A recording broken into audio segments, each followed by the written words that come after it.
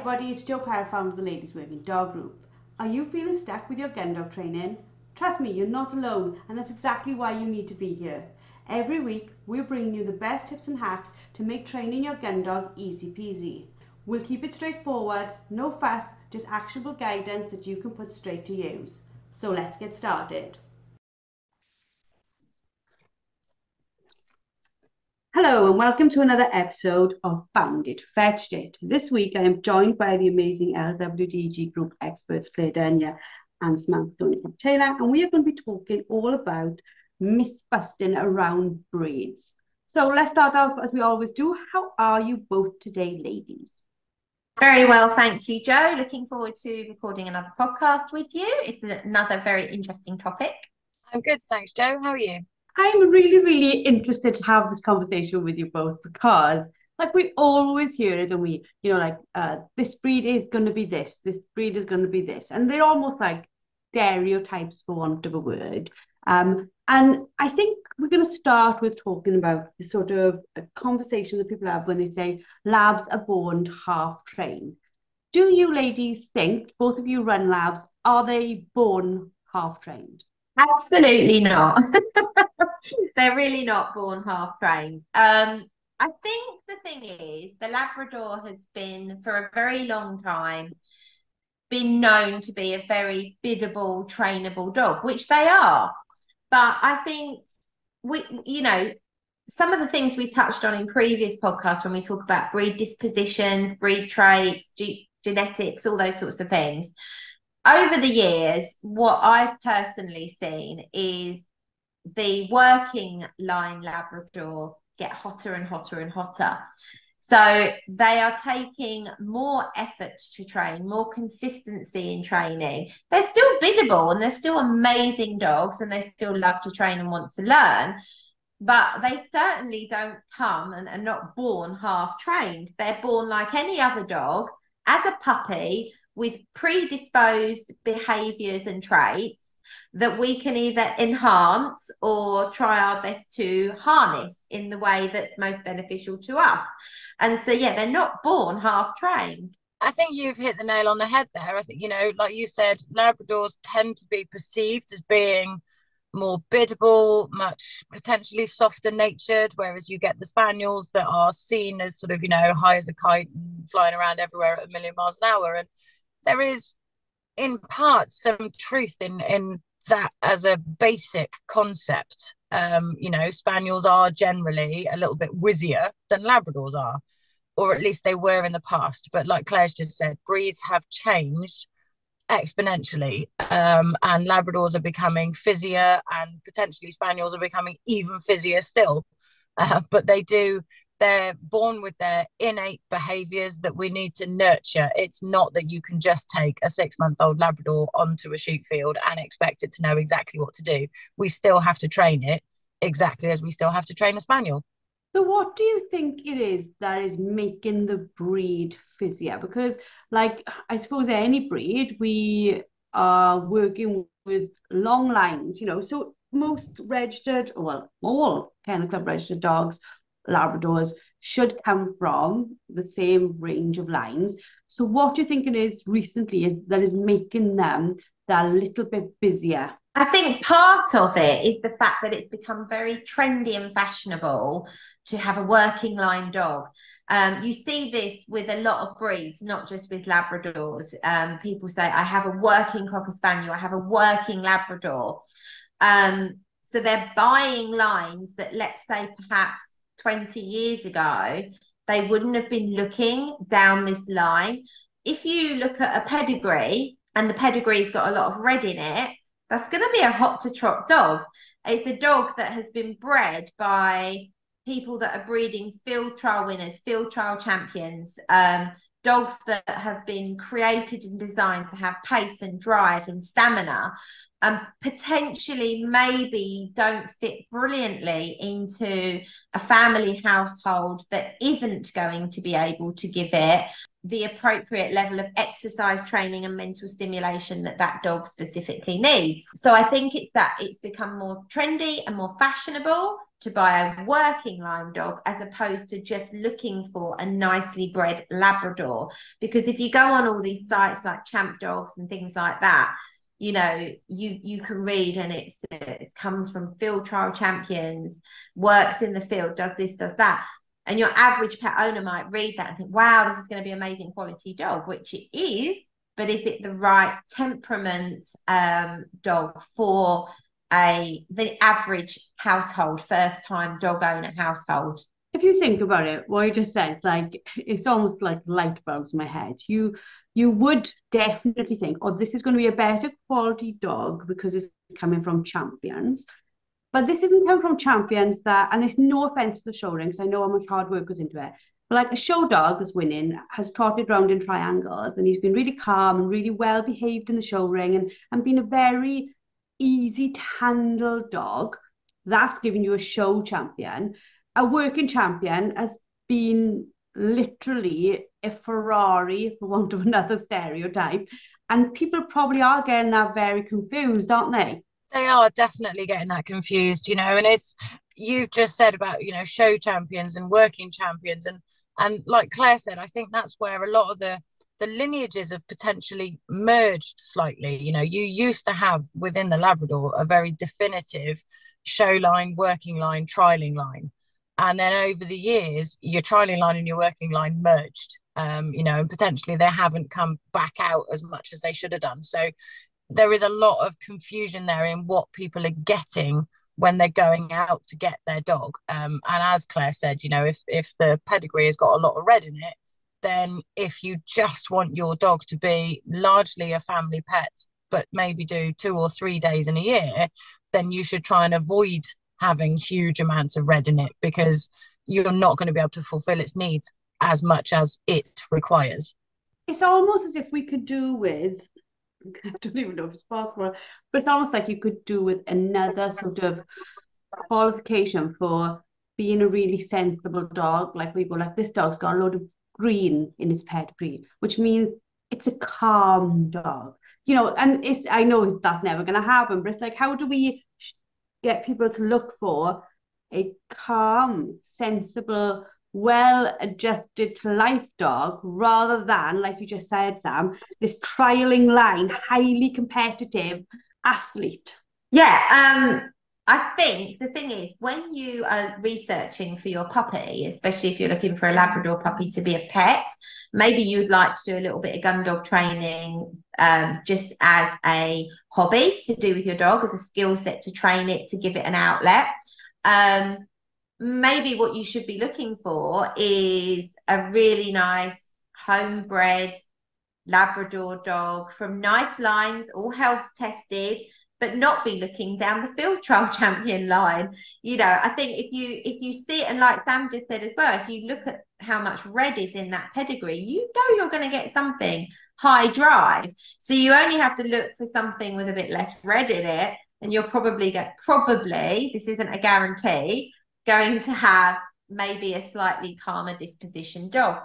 And I think it's quite a shame, because it's not to say that those dogs with, you know, those dogs that are bred that way are wrong for a family home, but that family home needs to be understanding of that dog's needs and the drive that's behind that dog and its temperament, and what that dog's going to need as an outlet. Otherwise, you are going to have behavioural problems. And like we spoke on previous podcasts, you know, a lot of behavioural problems come because the dog's needs are not being met. I think also, if you look back to like the lines and everything from the breed, a lot of them were older, more traditional sort of lines, and the working stock has potentially, maybe that line hasn't been continued, if that makes sense. So, you know, if the breeder of a steady, sensible line was breeding 30 years ago, they might not be around any longer. You know, they might have stopped producing that type of dog. And what's coming in place with, you know, younger people that are coming into it has become this more fiery, more wired type of Labrador. Does that make sense? Yeah, and I look, like, you see it and I know probably I was one of the same, is you see a novice come in and they're like, oh, in my pedigree is this name or this name, and you were like, oh, that's going to be fun. And you sort of know there is a mismatch from the start. And I say about horses all the time, an novice would go on a schoolmaster. There is no equivalent of a schoolmaster line, a line that has been bred for its calmness, for its patience. And I suppose a little bit like, if you're into horses and you want something like that, you can say, well, to start, I'll have a cob and then I'll move into an Arab. Whereas if you want to work with dogs, you don't have that, the easy one to begin with. And then, I'll have this breed first, and then I'll go to that high-flying Spaniel or that high-flying Lab. There is no, starter safe breed. Absolutely, that's exactly right. And I think this is where choosing that first dog for your family home is so important and so imperative.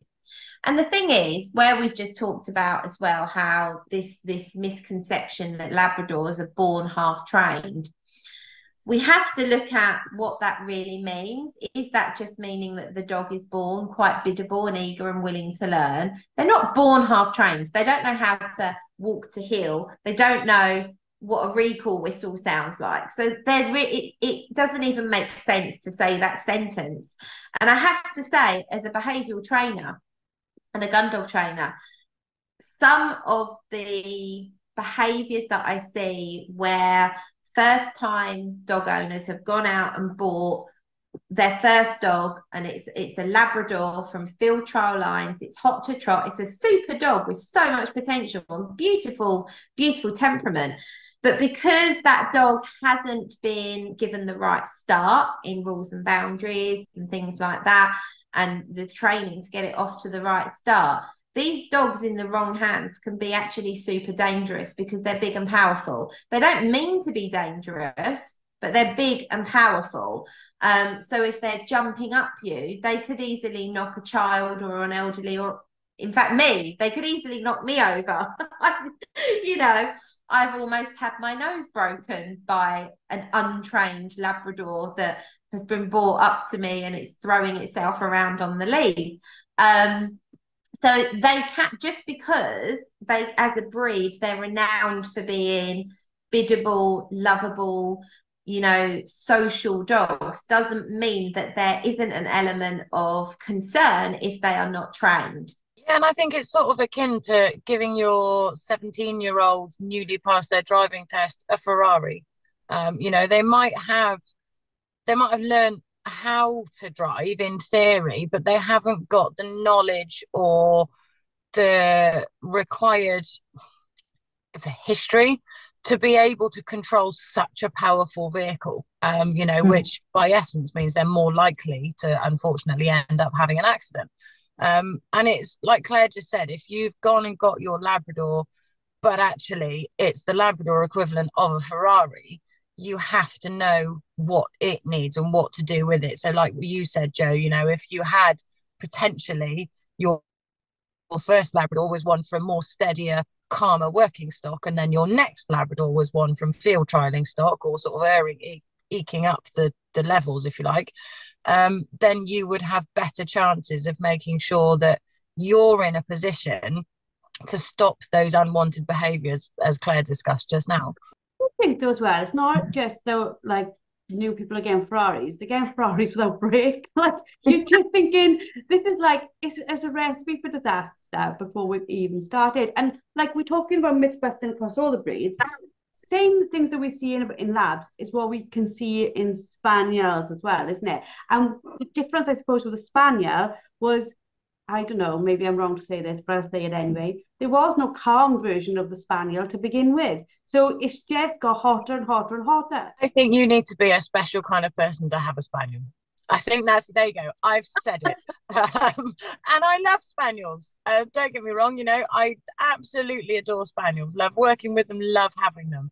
But I do think it takes someone that is, for want of a better description, perhaps slightly unhinged in order to commit to having a Spaniel. I genuinely, absolutely love Spaniels, and I train loads of them. I honestly think I probably in a week see more Spaniels than I see Labradors, in all honesty. I see a massive range, but round here, the Spaniel is a really popular breed, really popular, especially the Cockers, but we do see a lot of Springers as well. And I really love training them. I adore it.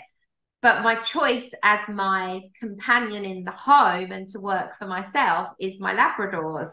And I think I always jokingly say to people, if I had a Spaniel, I know I would fall over it. I know I would. They're too busy around the feet.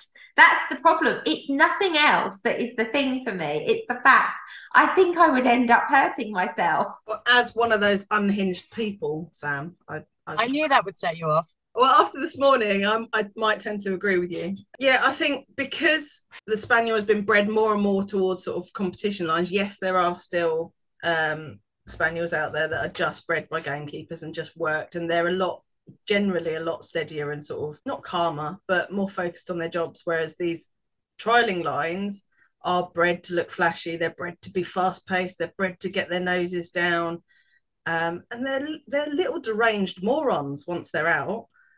It's as simple as it is. But because, and no offence, Claire, but because Cockers look cute and small and fluffy and lovely, they've become so popular with pet homes because people like the look of them. They're cute. They've got eyes that make you go, oh. But then people get these things home and they're deranged little things that just want to get their noses down, and people haven't really done the adequate research to then understand what makes that dog tick and what makes it drive and how to work with them. They just end up with these uncontrollable kites on leads that they haven't got any idea where the right buttons to push are. And it goes back a little bit to that Ferrari conversation. Yes, you know your Fiesta really well, I can do this and I can do that, but as soon as you're faced with a whole dashboard of buttons that do crazy stuff, it's a bit overwhelming, I think. I think you're spot on, Jem. I think that's exactly it. When I speak to owners who contact me for the first time and we have a chat about why they bought that dog, what was it about the breed,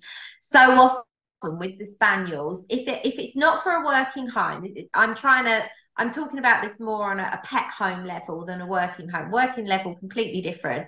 Working home, completely different. But for a pet home, a lot of the time, the reasoning behind getting the Spaniel over the Labrador, not that they're the only two comparisons, but they're the two we're really talking about because of that saying that Labradors are born half-trained and Spaniels die half-trained, something like that, isn't it?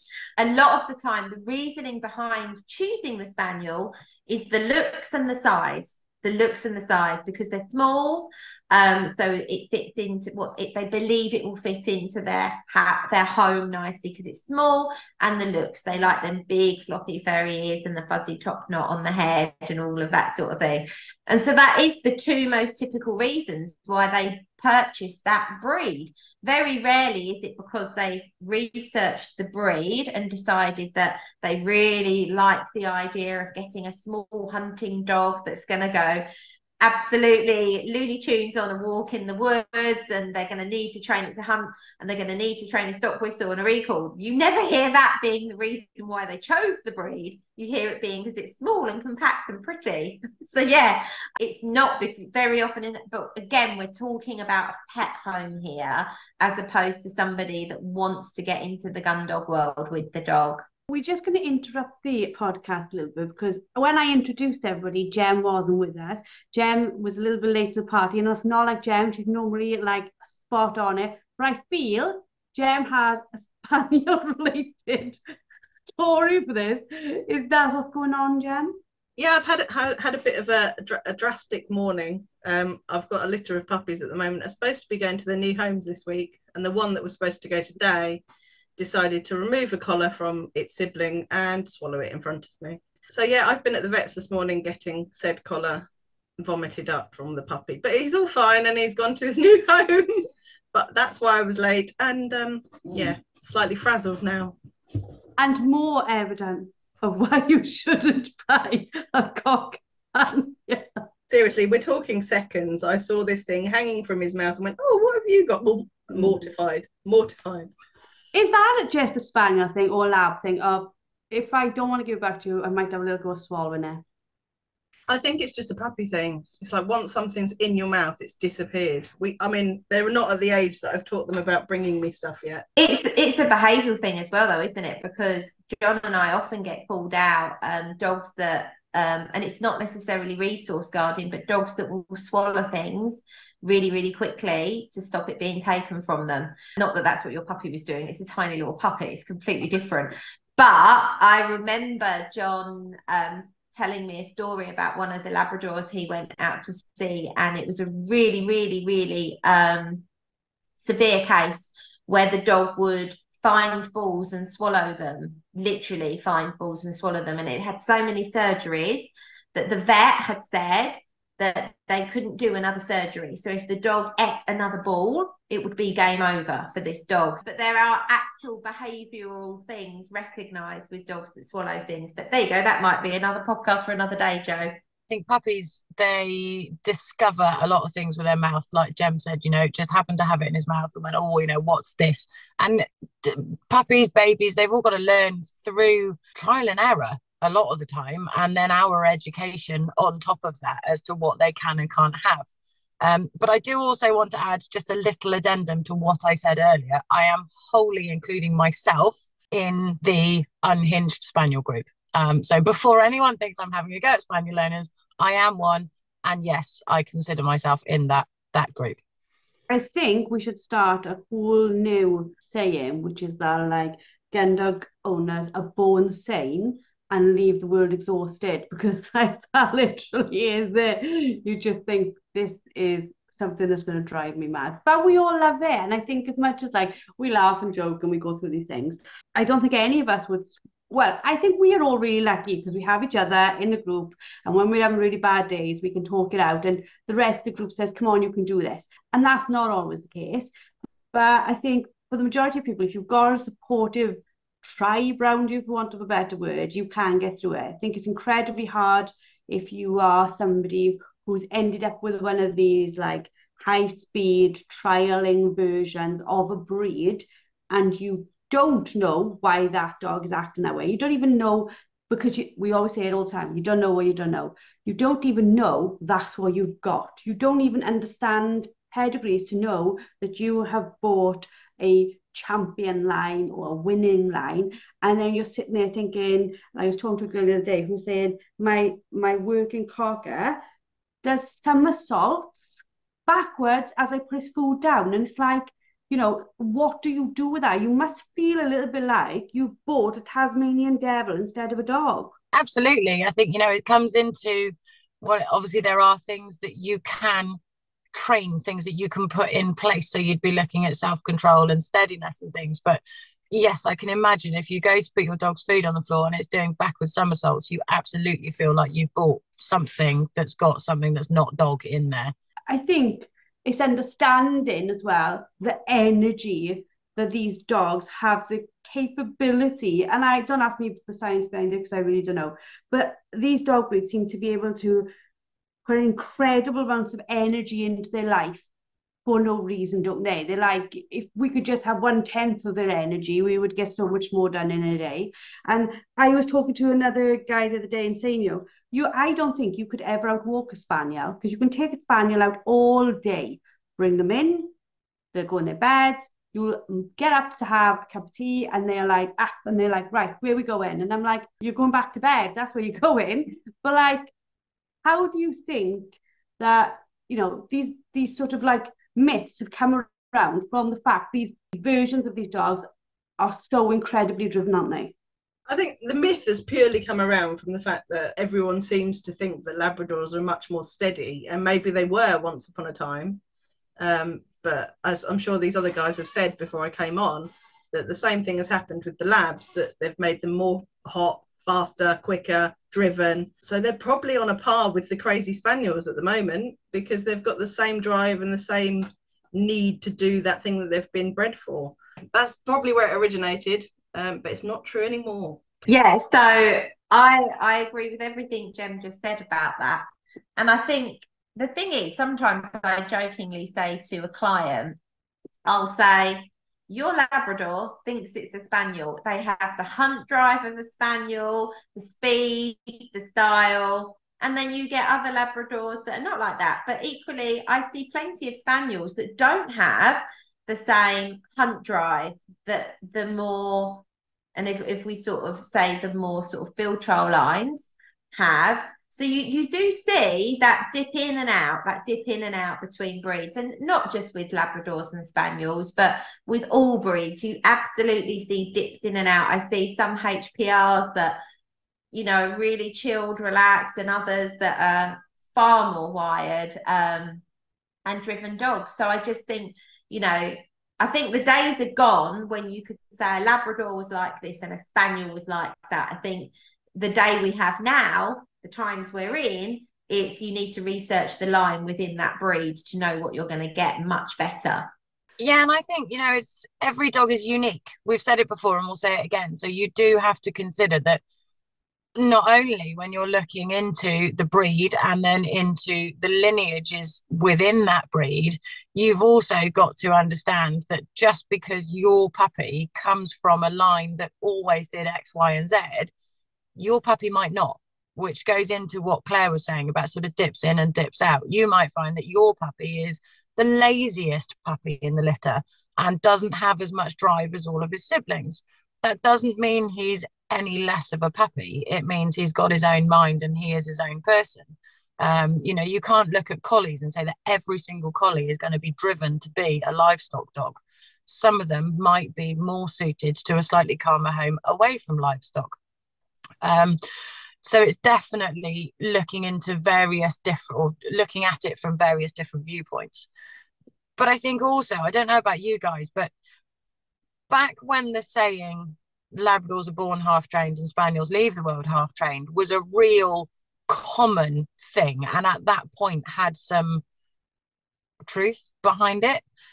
I think also a lot of people that maybe they grew up as Spaniel people, but then they reached a certain age and they went, you know what, I think I might need to get a Labrador as my next dog. I don't know that I'm quick enough now to cope with a Spaniel. I think that's changed as well, because I think, you know, a lot of people that potentially would have made the change from Spaniels to Labradors in order to get that calmer dog as they got older, now wouldn't get any calmer a dog just by changing breeds. Ladies, what do you think? Definitely. I mean, as I said, the labs can be just as or even more tapped than a Spaniel, and it does vary dog to dog. I think even going back sort of, I don't know, a generation ago, the dogs that were working were probably much truer to the breed standard of both dogs. So they were the heavier set labs, they were the proper sort of almost chunkier cockers that resembled a bit more of a show cocker than a working cocker. And it's only what we have done as people that use them and go, actually, I really like that speedy little dog. That's worked the ground really well, or it's done X, Y, and Z. We've bred almost two entire new breeds. So we've got the working cocker and the working line lab that aren't anywhere near what the breed standard is for the kennel club. So it's almost a farce that they get registered as that breed, because they, if you look at a working cocker compared to what the kennel club say a cocker is, it's nothing like it, other than the fact that it's got a merry movement and it's got a happy bottom, or whatever they say. So yeah, I think that's got a big part to play in it as well, how they've evolved so much from what they used to be because of those traits that we like in the dogs, and we've carried on breeding them. I agree with everything you both just said. I really, really do. I will just say that I will be incredibly surprised if John doesn't end up getting a Spaniel at some point. Incredibly surprised. He loves them. I love them and I love training them, but he really loves them. So he might go against the grain, Sam. He might go against the grain and get older and decide he wants one. And we'll see how that pans out for him.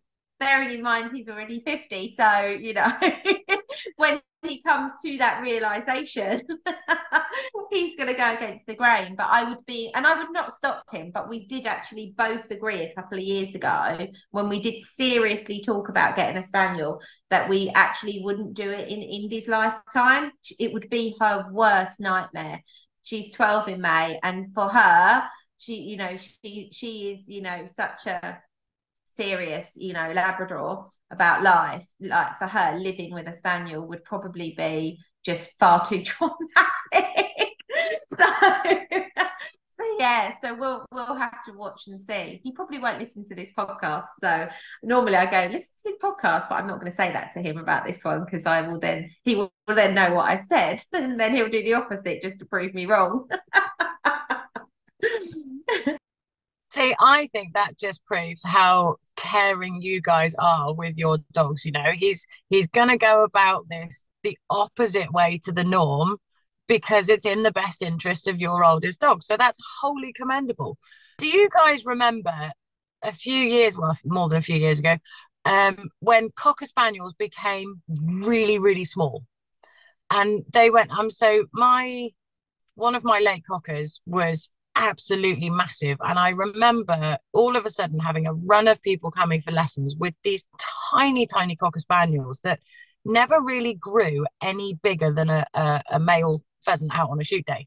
I didn't want to call it its real name because I think that might make this explicit. So a male pheasant out on a shoot day. But I think the trouble with that was, in order to work the full shoot day with this little tiny cocker, although they had the determination and a lot of stamina and a lot of speed and a lot of drive, you kind of needed 12 of them in order to fulfill the needs for a shoot day. Whereas the more stockier traditional Cocker Spaniels before that, and slightly what's coming back a bit now, are much more able to sort of keep going throughout the whole day. Does that make sense? Yeah, but I think that's across the board as well, because like, you know, Jen, what you were saying about evolutions of breed standards, I don't even know if the Kennel Club updates this breed standard things, right? But they are very different now across the board on all the three breeds we're talking about. And probably in other minority breeds as well, you're seeing changes. They just don't update that, so people don't know what they're looking for. Like, and like you said about a Mary Bottom, I don't even know if that's actually in there, but like that's just like a really nice way of saying the dog doesn't sit still. But I also think like things like Spaniels. I was at a friend's house on the weekend, and they've got I think he's over 10, maybe 12. I might be wrong on the name, but he's an old boy, and he's a spaniel, an English Springer Spaniel, and he's got quite long legs, and he's a big, stocky boy, and he's a beautiful old boy. And I can remember my dad having a similar type of spaniel. And then I look what my dad bred, and I look at Ella, and she's small. She's like you could probably say she's probably cocker size, or the old cocker size. So it's like almost like Honey, I Shrunk the Dog breed. They're all like getting littler and littler. But is that then changing what their capabilities are, but also how they're going to cope in different environments? I mean, like Sam said, some of the little tiny cockers, although they will try their little hearts out and pick up a male pheasant, it's not sustainable for the whole day because they're using a lot of energy to get that pheasant off the ground and bring it back. By making them smaller and smaller and smaller, we are limiting their use in work. And I'm sure Claire will say the same about Labradors as well, that they've got a lot smaller and more whippet-like, haven't they, in their sort of shape. And the Springers, like you say, Jo, have got smaller and smaller and smaller. It used to be that Springers and Cockers were the same breed, and they were only split because of size.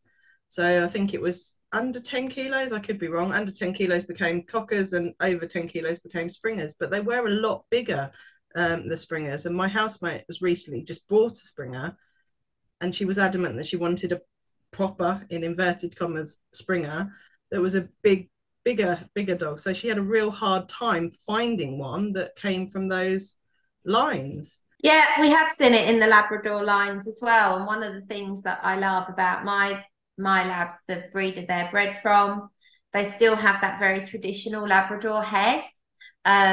You see with a lot of the field trial lines now, no, not a lot, some of the field trial lines now, the heads have got snipier, smaller, thinner, like really, really petite. And you know, the girls should look like girls. And, you know, Indy is more petite. Rose is a little taller, and Rose certainly has a much more traditional Labrador head, maybe than Indy's.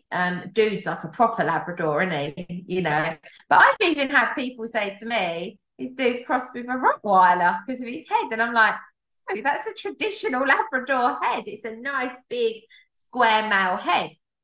So although you wouldn't want the girls to look like that, you do see more male Labradors now that look like girls. Like sometimes I see them, I think, flipping heck, that really looks like a girl. And it's a boy.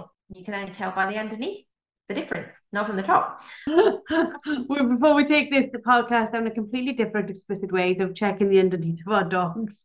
So thank you, ladies, for another fabulous podcast. I think we've gone around myth busting, and as always, we come back to our tried and trusted sayings of train the dog in front of you.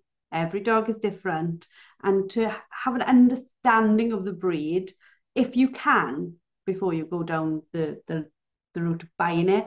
And if you didn't and you haven't, don't worry, we're here to help you put it all right. So thank you all, ladies, for a lovely podcast. We hope everyone's enjoyed listening. Please subscribe, please like, share, please tell us what you think. It's really nice to have feedback. Tell us what you want us to talk about as well. We've got 2024 to plan, and I'm sure we can yabber on for days about many, many topics, but we like to cover the topics you love too. So hopefully have a fantastic week, and we shall see you all next week. That's it for today's episode. A massive thank you for tuning in. Don't forget to head over to the LWDG and sign up for our membership. Get access to expert-led training, a wonderfully supportive community, and the resources you need to become a confident and skilled gun dog trainer. Let's take this journey together, because no woman should have to train her gun dog alone. We'll see you all next week.